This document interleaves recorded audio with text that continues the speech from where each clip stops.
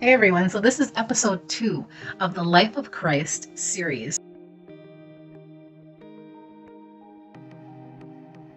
Hi everyone, welcome back to our channel. Welcome to the Life of Christ series, episode 2. So in this episode, we are going to be specifically speaking about prophecy. So for those of you who did not see episode 1, go back and watch episode 1 so that everything will make sense to you as you watch episode 2. Genesis is the original book of redemption.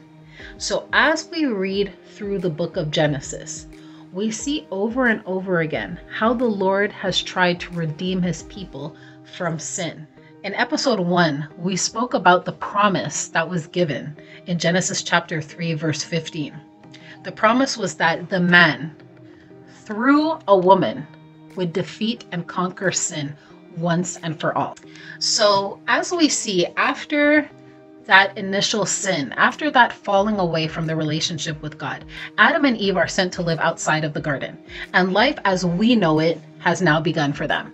So they have pain, they have suffering, they have sin, they have death. All these things that they would not have seen had they remained in the garden and in that perfect life with the Lord. Outside of the garden, life is brutal. We see that the man and the woman had covered themselves with fig leaves, which is no remedy at all. What God does, as he expels them from the Garden of Eden, he takes an animal, he kills it, and he takes the skins of that animal and covers the man and the woman.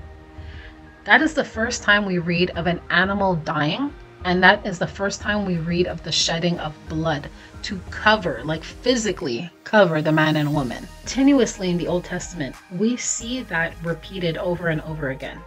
The point of the Lord covering their nakedness was covering their sin.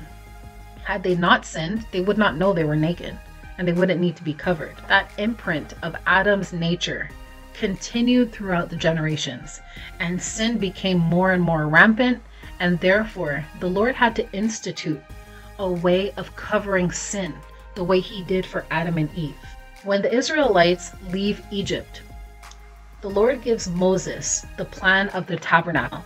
The thing about the tabernacle plan and that part of the existence of the people of Israel was that at that time, once a year, and only one person, which was the high priest, would take the blood of an animal.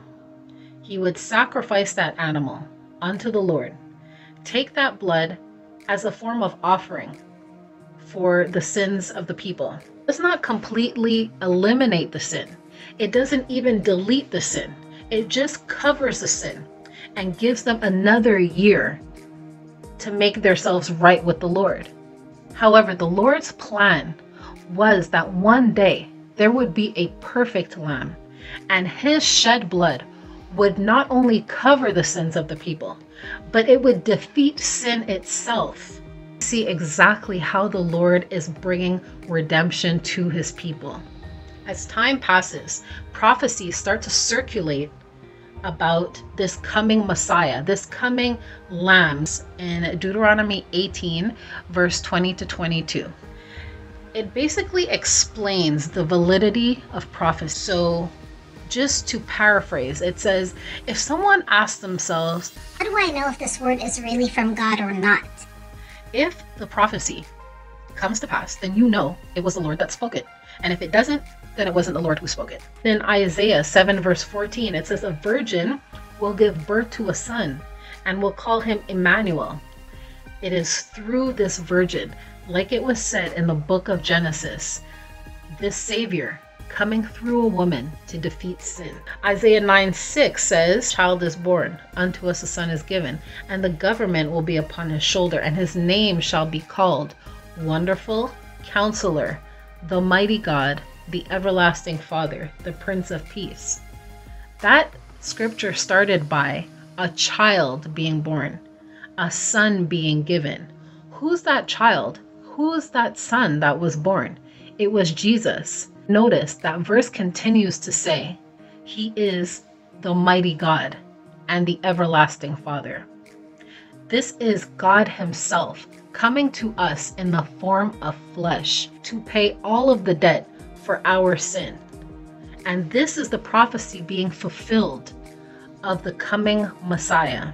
See even more the development of how the Lord is bringing his redemption into play. If you like the content on this channel, please do consider subscribing.